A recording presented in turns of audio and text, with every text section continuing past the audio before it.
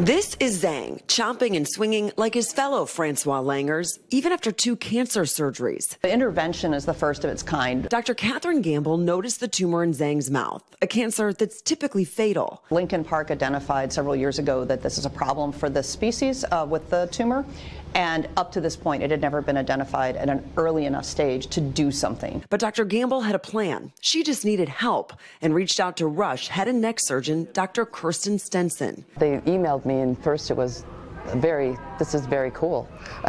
I want to help. After weeks of coordination, Dr. Stenson moved her whole OR team to the zoo in May 2022 to remove the cancer on the roof of Zhang's mouth. His head is the size of a baby's head.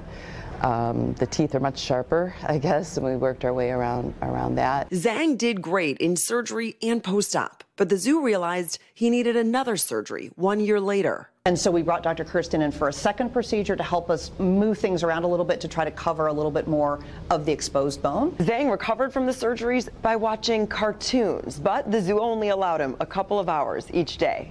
Only 2 hours a day. Dr. Kathryn's mean.